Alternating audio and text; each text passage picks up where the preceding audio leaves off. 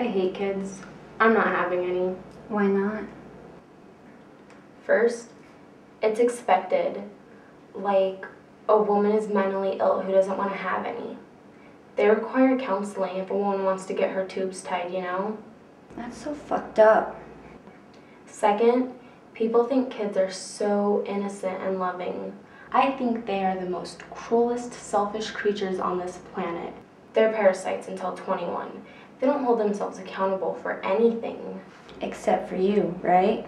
No, especially me. But I'm just a product of society. Kids aren't responsible for what happens to them. And we're still technically kids. I think you're skirting responsibility. And I think you just haven't been pushed hard enough.